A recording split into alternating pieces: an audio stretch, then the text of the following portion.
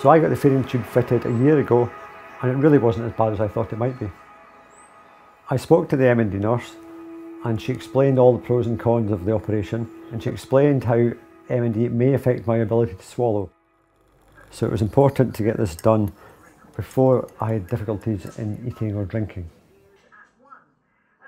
But it was my decision 100% to get the tube fitted. So the big thing was to get the tube fitted before I needed it, and especially before my breathing was compromised. The actual operation was very quick.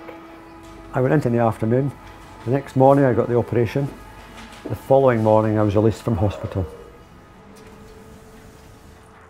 They put a very thin tube up my nose, down my throat, then inflate my stomach so they can see where to make a small incision in my belly and put the tube in.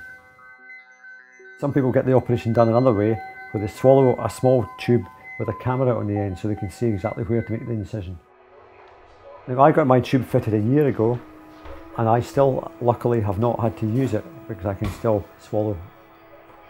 There may come a point where I have to use it, and at least I have the comfort in knowing it's done, it's ready, so when I do have to use it, it's there.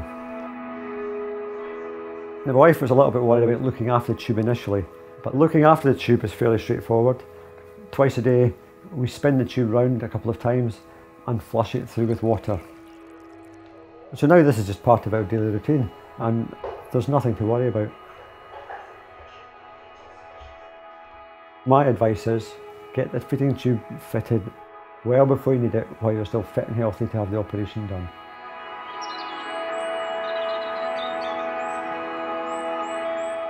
To find out more, ask your clinical specialists or look it up on mndscotland.org.uk or care-mnd.org.uk.